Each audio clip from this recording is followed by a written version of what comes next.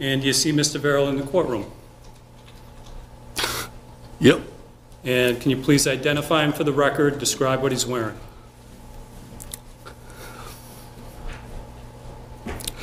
He's sitting over there, wearing a sweater vest, or a sweater, I don't know what, it's a sweater. May the record reflect that the witness has identified Mr. Verrill, the defendant. Any objection? No. It will.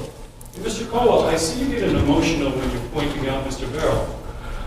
He's your friend. He's your friend, right? He was my friend, yeah. We're going to be seeing a lot of text messages. There were friendly text messages between you and Mr. Verrill, right? Yep.